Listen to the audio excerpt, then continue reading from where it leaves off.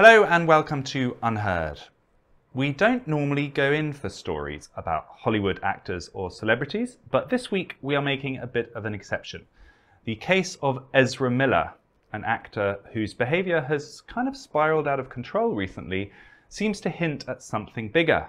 The movie that made Miller famous back in 2011 was We Need to Talk About Kevin, based on Lionel Shriver's prize-winning novel of the same name about a troubled teenager who eventually commits a school shooting.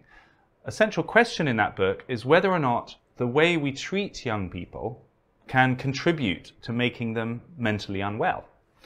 Is Miller in some way an example of the troubles of a whole generation? In trying to be so permissive and understanding, are we driving young people crazy? Here to explore these themes with us is none other than Lionel Shriver herself, the best-selling author of We Need to Talk About Kevin and many other novels, whose own collection of essays called Abominations comes out next month in September. So welcome, Lionel. Nice to talk to you, Freddie. I thought we'd kick off by just doing a little update for any viewers who have not followed this controversy and they've been on summer vacations and hopefully for them they don't know that much about it. Let's fill them in with what Ezra Miller has been up to. So Miller became famous back in 2011.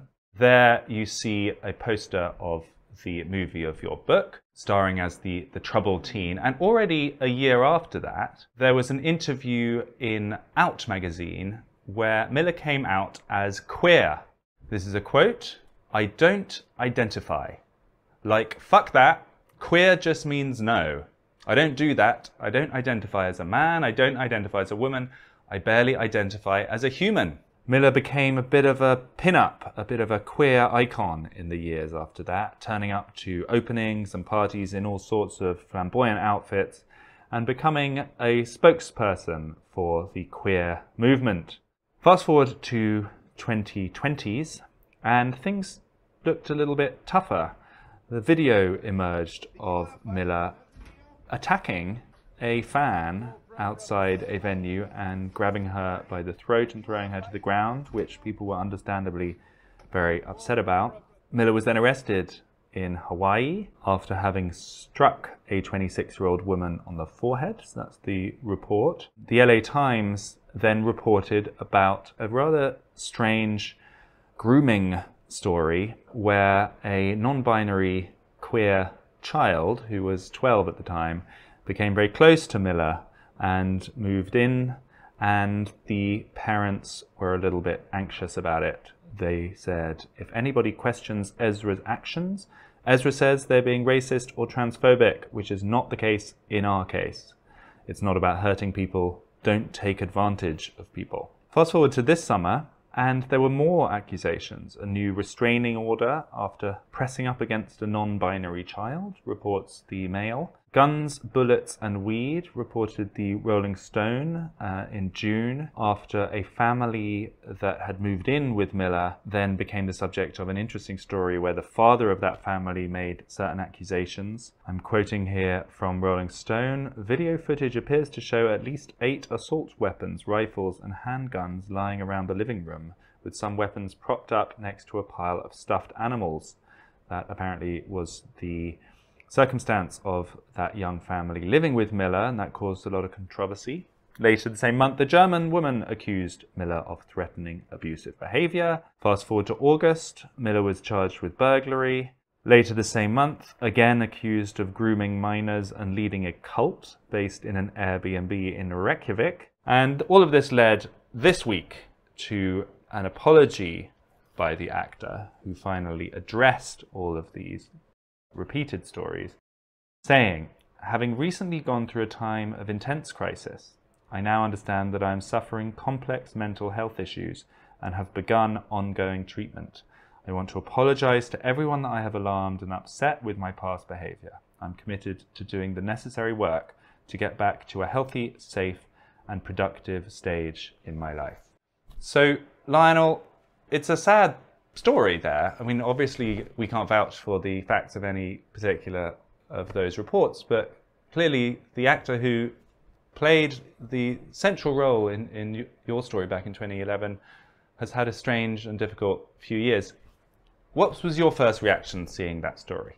Oh, sorrow. I share your primary reaction that this seems terribly wasteful. The young man whom I met in 2011 was very talented.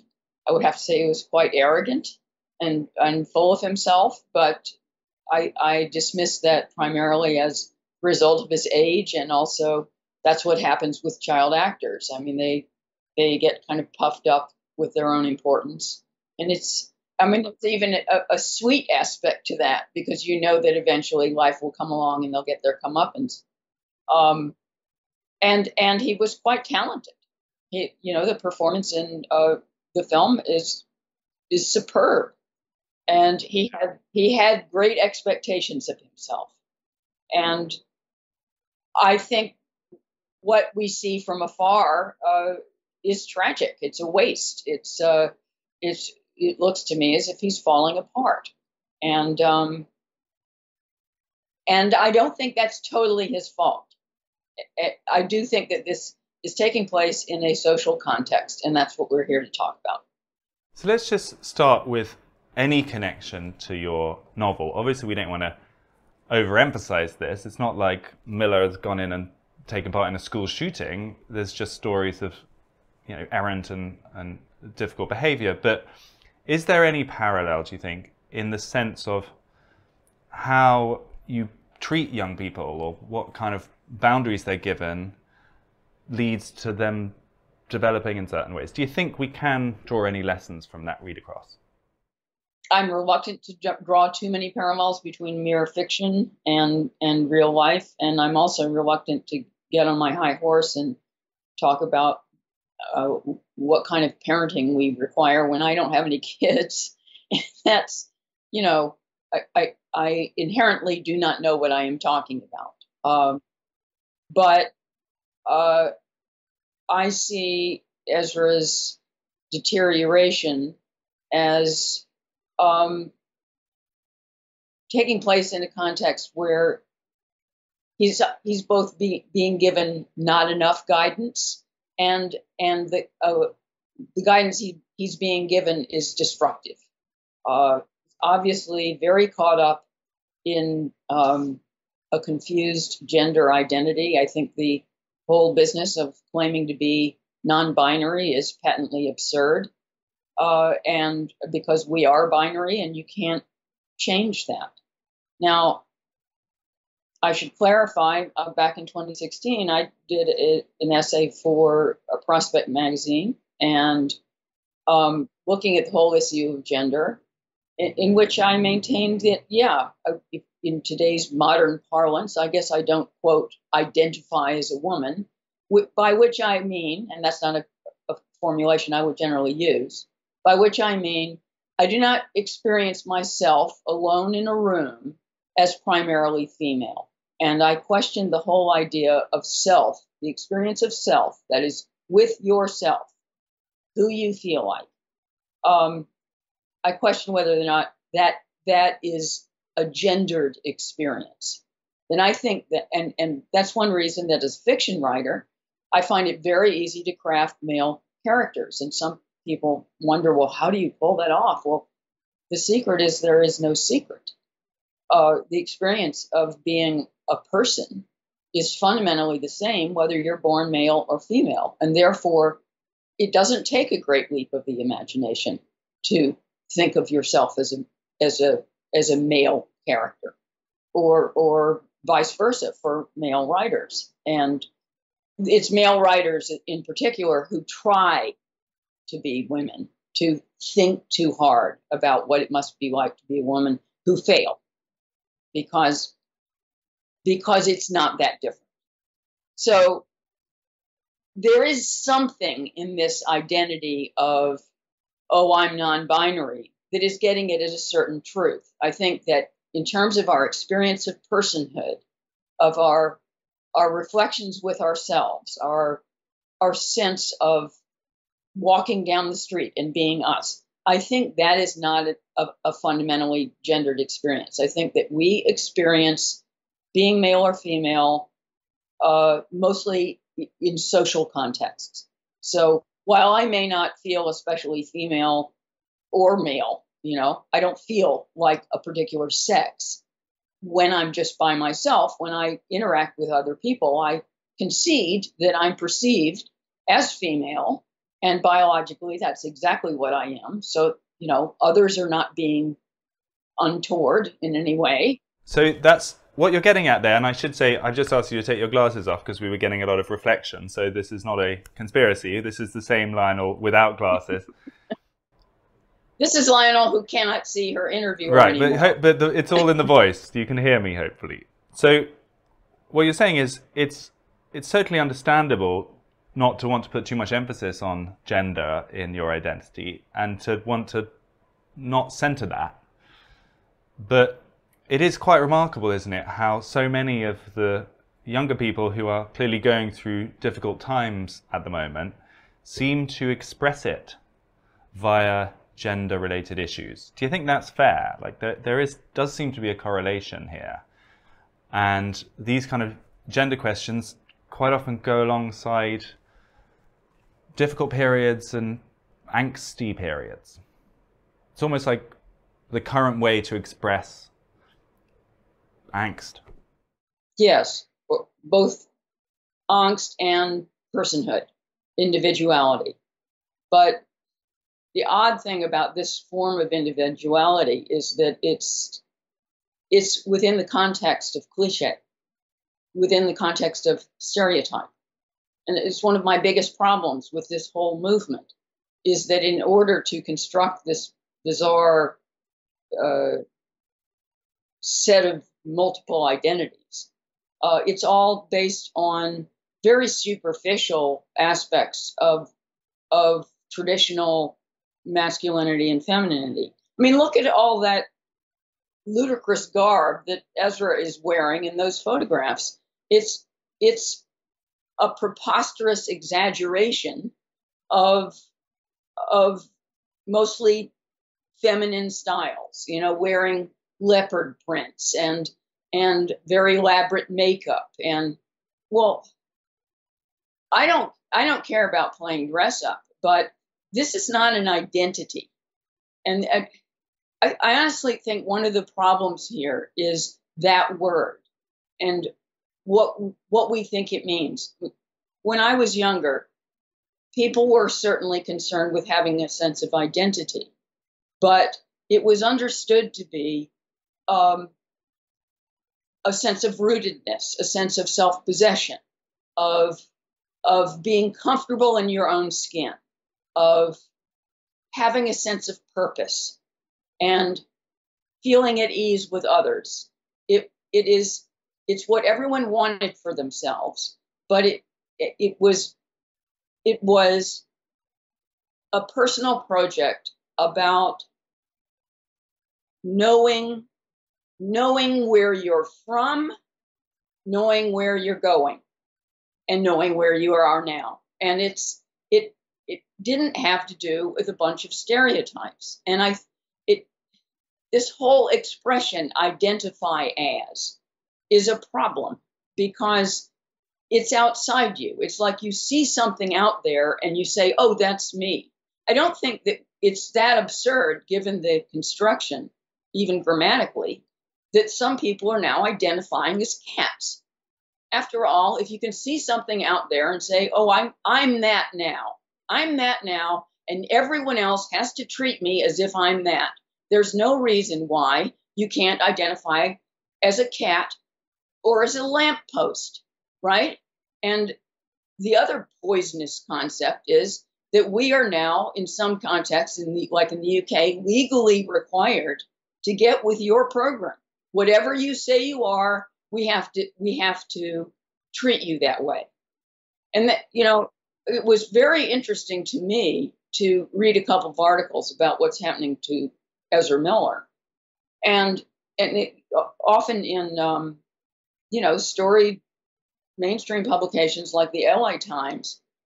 And I'm sure that this is a requirement for journalists. He's referred to as they throughout, they and them and their. And the text is incoherent. It's also comical, and it's wildly ungrammatical. It's ridiculous. It's hard to understand, and it's a performance. It's indulgent, okay? And that's I guess we're getting at what you were talking about, which is really a failure of the adults. It's not a failure of the generation we're talking about. It's the generation before, which has been so pliant and I would say indulgent. And instead of saying, what do you mean? This is the LA Times. You're a singular male person, and we're going to call you he. It's like, oh, they, them. We're going to make our text incoherent, and we're even going to doctor direct quotes from our interviewees and insert they and them when they've used he and him. And that's bad journalism. I mean, that's inaccurate. That's not what that person said. But no, we have to get with someone else's program. And this thing is spinning out of control because we no longer recognize exterior reality. And to me, that's one of the most important things about this whole gender movement is that we are losing touch with what physically is. And the truth is, you do not have complete control over who you are. You were born in a particular place. That's a matter of historical and physical fact to particular parents, whether or not you like them, at a particular historical time.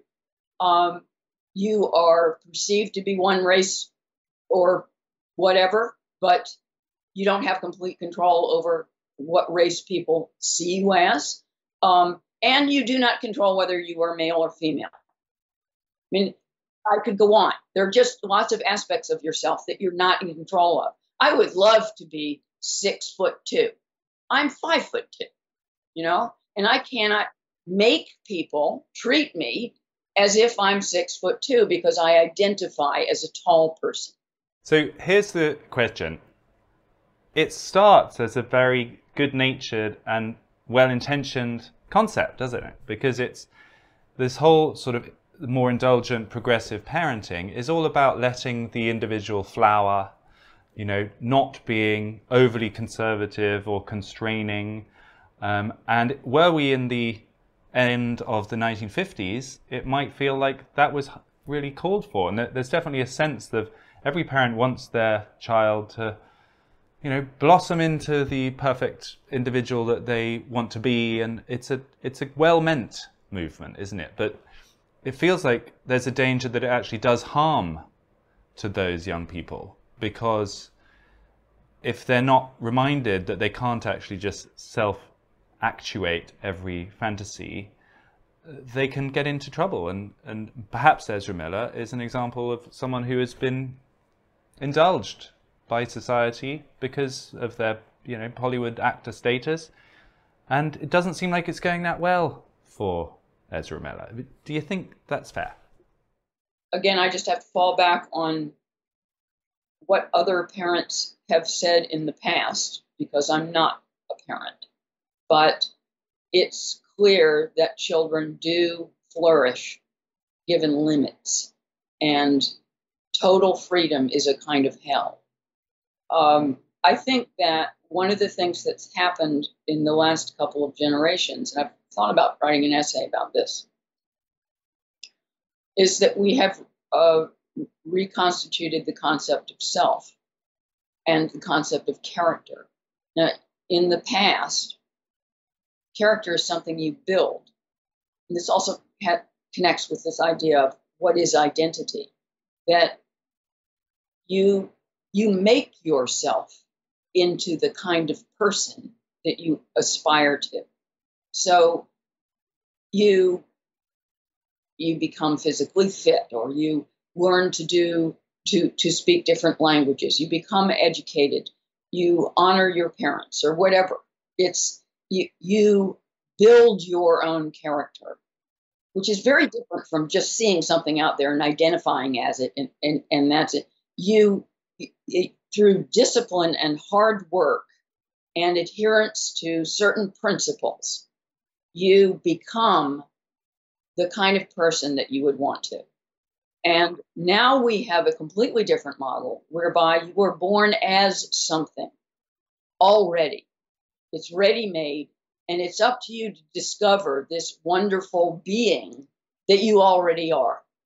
And everyone else has to get with you in whatever you discover about this splendid,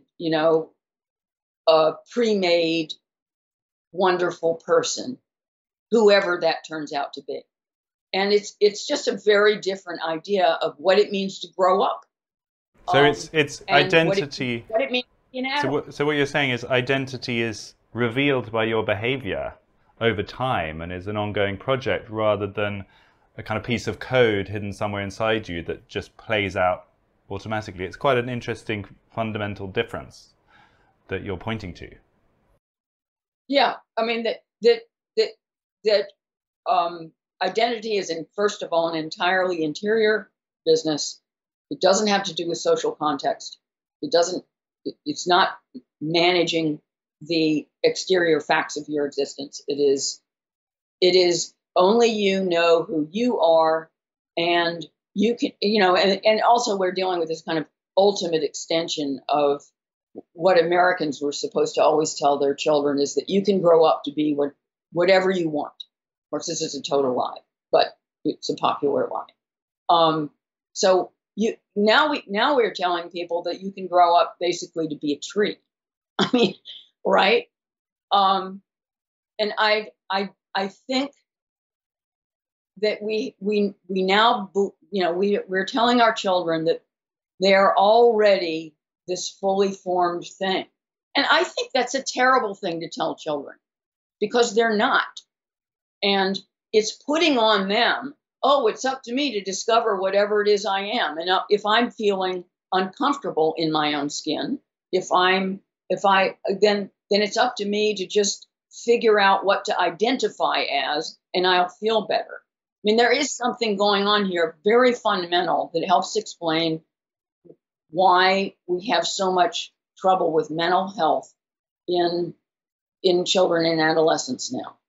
And where we are telling them they have to discover for themselves their own being, rather than say, you have to get to bed at 8:30 and do your homework.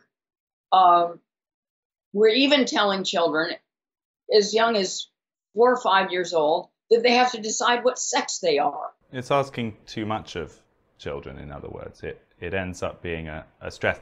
Let me throw in another important element into this, which is this whole question of mental health, because that's also very much wrapped into this Ezra Miller story. And of course, when Miller did the apology, it was all about mental health. So I've been suffering from mental health difficulties. I'm now going to do the work to try and improve that. And no doubt that list of actions doesn't look like someone who is especially mentally well. But I just wonder what your thoughts are on that. Do you think there's any way in which the culture around how we talk about mental health in some way kind of medicalizes or provides an excuse for bad behavior, where the first thing you do if you get caught doing weird or inappropriate things is come out as having a mental health problem, which makes it much harder to sort of answer for those actions? Do you think there's something going on there? I think there is an impulse to remove personal responsibility in this, because the idea of having a difficulty with mental health problems is that it is as if you are afflicted with something. It comes from the outside. It is as if you have a disease. It's happened to you. It's not. So it puts responsibility for your behavior outside yourself. That this is a problem that you have been saddled with, but it has nothing to do with choice, right? Having made certain decisions that were dumb or destructive. And I certainly don't want to seem unsympathetic with younger people or anyone who feels afflicted with mental health problems. But at the same time, it's pretty clear that we've had so much discussion of this issue in recent years that it's joined the sea of various victimhoods that that younger people are taught to covet. And I sometimes get the impression that everyone needs or wants a diagnosis, that there's an element of prestige in it, as well as a get out of jail free card, because, anything you do, oh, well, I have trouble with anxiety. Well, no, I didn't write my paper, but, that's because I have problems with depression. It's, you can get out of all kinds of difficulties, and the difficulty here, I already feel like we're on dicey ground here, because neither you or I are mental health professionals, and that's the first critique that is raised if you start freelancing on this topic. And obviously these are serious issues. You mentioned, depression, anxiety, and of course people suffer from those things. But it must also be possible to point out that if it becomes too easy a diagnosis, or if too many people feel that that's available to them as an explanation, it could actually be bad for their mental health, because suddenly they then, are diving in to their own souls every day, looking for the latest signs of their own disorder, instead of just getting on with their life and behaving better. Well, I think there's a problem when a mental health diagnosis becomes a source of prestige.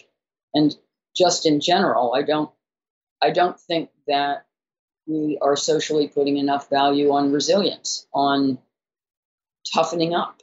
I mean, it is the absolute opposite of the kind of values that we embraced, post-World War II, my parents' generation.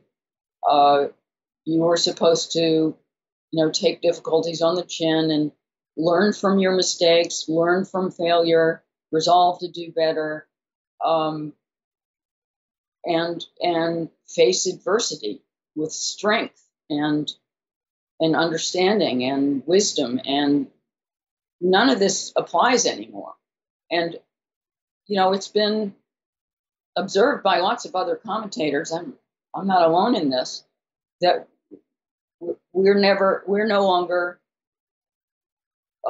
allowing kids to grow up. We don't encourage them to grow up. We don't encourage them to become real adults who take responsibility for themselves, are not going to be dependents on their parents or the state. We need these people. They're going to keep us going. They need to, earn money and have homes, and they can't live with mommy and daddy forever. Mommy and daddy are going to die. We need a healthy, competent set of adults coming up behind us to carry on the society. And therefore, the fact that we're not really turning children into grown-ups anymore in many instances is very disturbing. Do you think there's something about the kind of worship of youth that is particular to this moment? It strikes me that most previous human societies were basically run by older people. Obviously with exceptions, but that's the general trend. And it seems that something came along with the idea of progress, that if you're certain about the arc of history moving forward, or the escalator of progress moving in one direction, suddenly young people move from being just kids who need to be told what to do to being in some way prophets of the future, because whatever they say is a glimpse into the future, and we all like to be ahead of the times. And it feels almost like we're in this kind of Greta Thunberg generation now, where the younger the person, the more wisdom they're perceived to have, and old people are kind of shuffled on at a younger and younger age and considered irrelevant. I'm now sounding like a real grandpa here. I'm going full kind of atavistic on this, but I think it might be true. Should we be tilting society back towards letting older people run things? Well, of course, I'm speaking to you from New York. So in the United States, if you look at who's running the country, we don't have a problem. Yeah, that's well made. Yeah.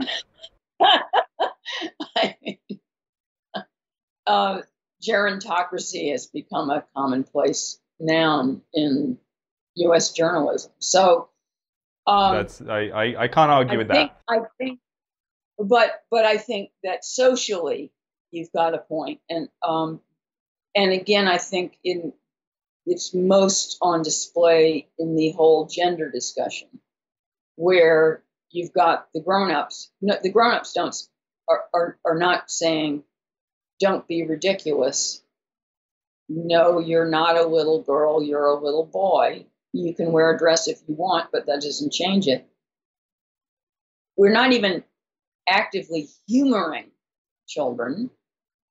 We're actually requiring ourselves to get down with them in the playpen, and that's our reality. It's ridiculous. But parents are almost afraid of their children in some of these areas. I've seen it. I think we all have, where you have teenage children involved, and the parents don't want to fall out with them, and so they're saying whatever just to make sure they don't cross some sort of new moral boundary that has been imposed by the teenager. Yeah, I mean, I don't know how much this translates into who's actually running things, but I do think that this indulgence that we were talking about earlier, which extends to the whole gender business and using the right pronouns and everything, it also expresses itself in the larger social justice movement, the obsession with diversity, equity, and inclusion at the very upper levels of government, of charitable foundations, of corporations now.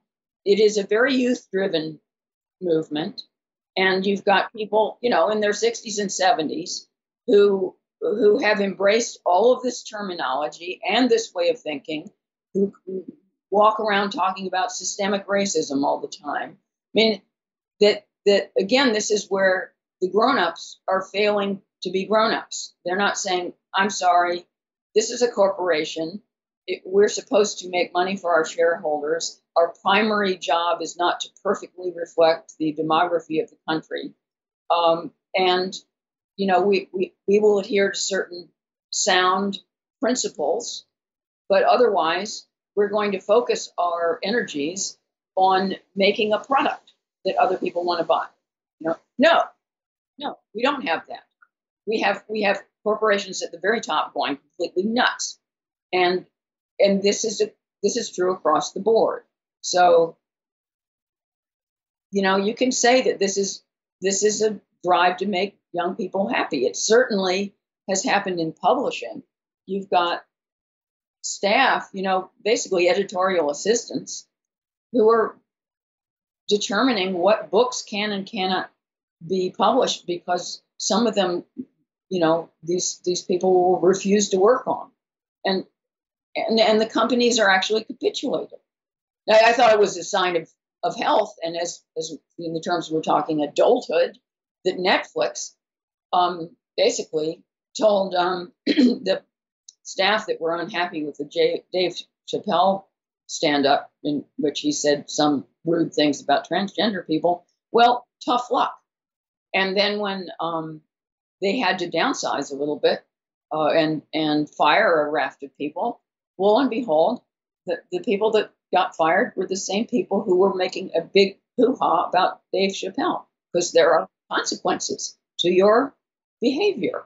So, that was a competent company acting like a competent company.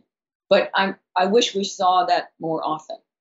Do you think, so I'm trying to square now, because I'm conscious that I just said, hey, the world is run by young people, and you quite correctly said that the president of the US is far from young, and there's a lot of examples of really quite elderly people who are at least nominally in charge. Maybe the reality is that both of those ideas are true in some horrible way, because what you've got is old people running things but trying to please the young people. It's the worst of all worlds, where you got grandpa and grandma trying to be down with the kids. Yeah, it's pandering.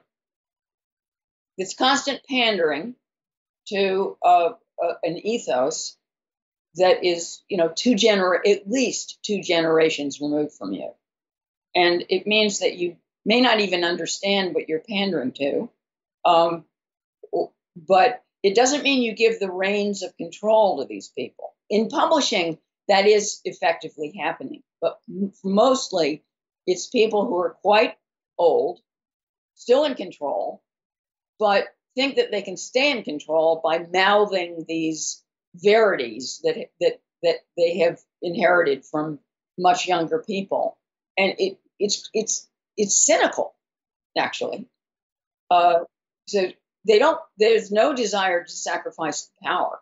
Nobody's resigning.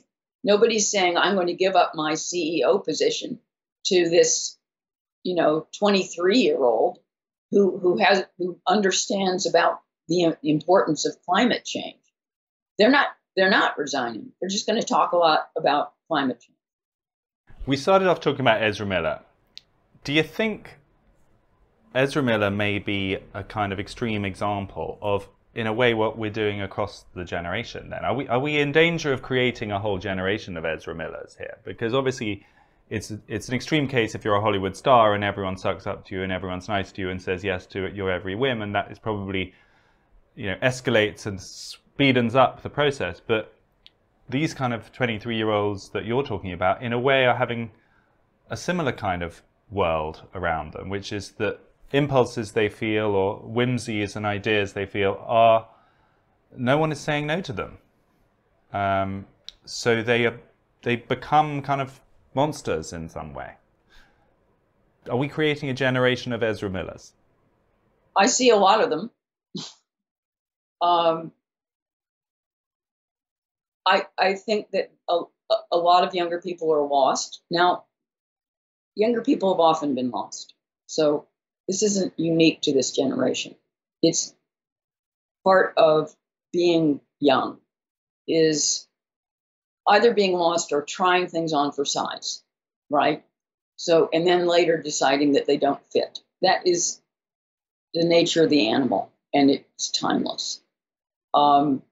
That's why it's commonplace to think back on your own youth with some embarrassment. But I think that we have led a generation astray by indicating to them that if they simply get the right relationship to their sex, let's talk about sex, not gender, the right relationship to their sex, then they will know who they are. I talked about a more old-fashioned sense of identity. That's another thing that hasn't changed, right? Everyone has a need to feel at ease with themselves. And I believe that this self-creation, it's not necessarily about self-knowledge, that is the discovery of who you really are, but the building of the self, and that it continues your whole life. It's not something that you just do when you're young. I am always in a state of self-creation, coming to refining who I am, which mostly has to do with what I want to do next and what is my purpose. What do I want to accomplish? And that's really, in some ways, an identity issue. It is. But it doesn't have anything to do with sex.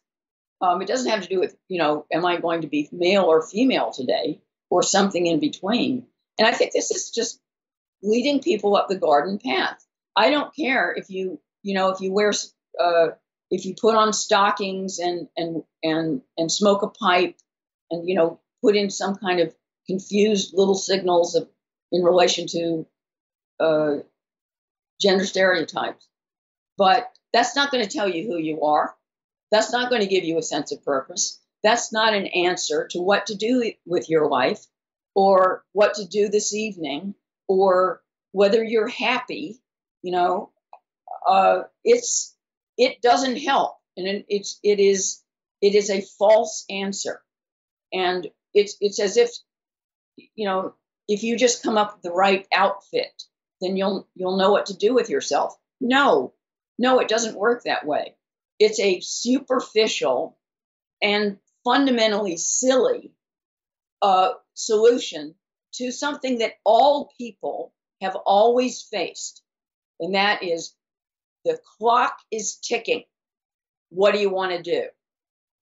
Lionel Shriver, thank you so much. Enjoy talking to you, Freddie. That was Lionel Shriver, author of the best-selling book We Need to Talk About Kevin, which is an exploration of how a young person went horribly wrong, talking to us about the actor who played Kevin in that movie, Ezra Miller. Now, I want to be clear. There is no easy read across between her work of fiction about a homicidal teen and a child and now young adult actor imploding publicly in newspaper reports. It's certainly not the first time we've seen that happen. But what Lionel was asking about gender, mental health, and the whole culture of self-actualization among younger people seemed interesting and important to me. Wishing Ezra Miller all the best on the road to recovery, and with thanks to you for tuning in, this was UnHerd.